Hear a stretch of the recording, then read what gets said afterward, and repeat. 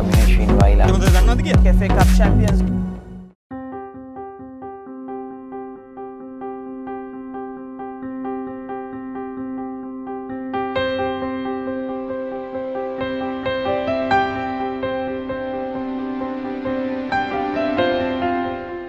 Well, it is unique in the sense that here is a man, Ranjan Mellawa, who had gone across 11 countries and had seen 6 World Cup finals.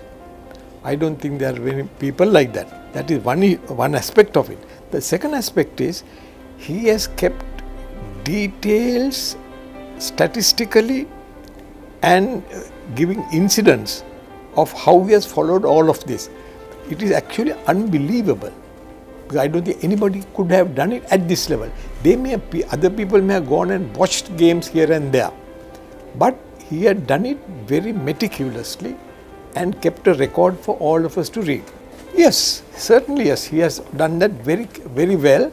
And in fact, if you want to read the book from a literary angle, this is one point. Even if you want to get statistics, you can collect that as well. There are so many. Actually, I don't know what to pick. There are so many incidents, anecdotes. Now, for instance, I'll tell you one I can just immediately strike my mind is how we'll come to this point later where fans should be treated better.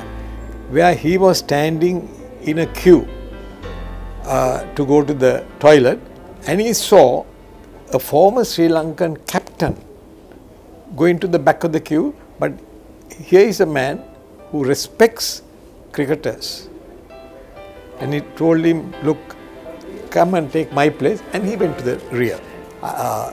It's an encyclopedia, no doubt, because he gives all the facts and figures.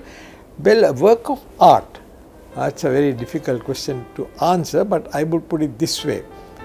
You see, he even refers to literature.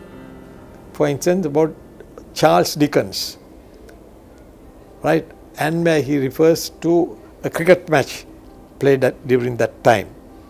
Then also he refers to William Wordsworth, and to quote, he says, there's an analogy of 10,000 daffodils. That's a poem written by Wordsworth, 10,000 daffodils. And he says, when he won a T20 World Cup, he says, there were 30,000 souls expressing themselves in a joyous dance, right? Now, that is literary. You see, to refer to Charles Dickens and about Pickwick Papers in that particular book, which happens to be my favorite book as well, right? He refers to that, and he also refers to William Wordsworth. I don't think any cricket writer, which includes me, would have written those things. No, there have been books written by fans. Now, for instance, the greatest, in my opinion, and I'm sure Ranjan will agree with me, the cricket writer was Neville Cardus. Now, Cardus has not played cricket, right? He was actually a person who used to write for the Manchester Guardian newspaper on music. But his language and of course, his statistics are not that great, but that is you don't have to have played cricket to be a writer. He was a secretary or president, I'm not sure of that, of the Ragama Cricket Club. So he had sort of first-hand experience of cricket administration, and I can't even mention the type of problems they had in administration, because it's always politics, politics and politics. And how Ranjan maneuvered himself there is an achievement by itself. Well, yes, a person like Roshan Mahanama is very respected. In fact, he was with this man Madugalla.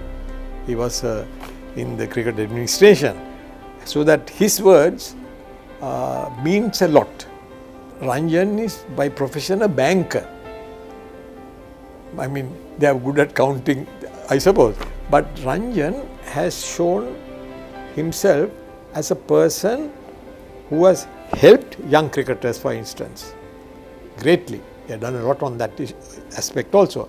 So that here is a man who not only did his duty to where his office work was concerned, but he played his part as a good husband, good father, looked after his education and so forth.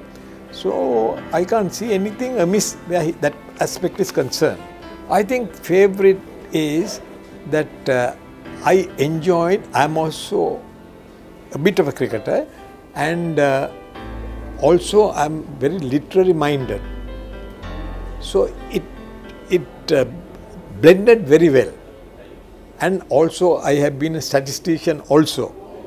So that everything in this book is complete. That's why I called it an encyclopedia. I mean, I was just not throwing words.